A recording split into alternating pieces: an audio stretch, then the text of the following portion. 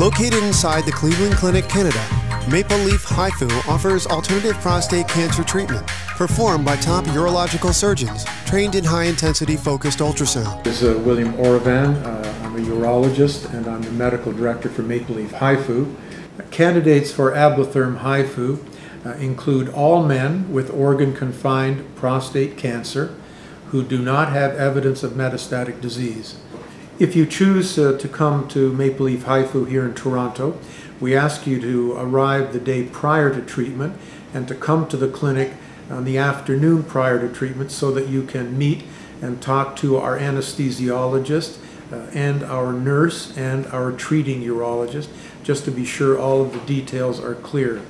We ask you then to arrive at the clinic the day of treatment, and you should plan on spending 6 to 7 hours on that day with us. It takes an hour or so to get things organized. The treatment itself is about 2 hours, and then because you have had a spinal anesthetic, it takes about 2 to 3 hours for the effects of that to wear off and for you to be able to walk normally again. You will be able to walk out of here at the end of the day. We'll provide you with accommodation at a good hotel nearby, and we'll be available by telephone at any time should there be any issues. We feel quite confident in your recovery. We will talk to you by telephone on the morning of the day subsequent to the treatment. If there are any issues related to the catheter or anything else, we'll see you here at the clinic, but that is usually not required.